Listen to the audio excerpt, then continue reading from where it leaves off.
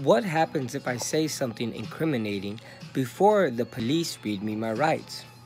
If, while in police custody, you have said something incriminating to an officer without first being advised of your Miranda rights, officers are not permitted to use that statement against you at trial.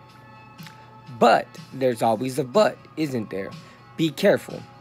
The officer is still allowed to advise you of your Miranda rights, ask you to waive them, and then ask you to repeat your conversation. If you waive your rights and repeat your confession, that second confession can be used against you.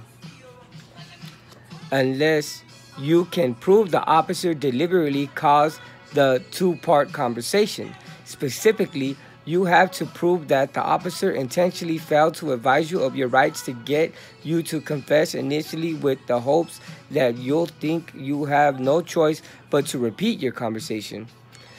That's extremely hard to prove because it requires you to know what an officer knew or was thinking if you choose not to waive your rights and refuse to repeat your conversation. The statement can't be used against you.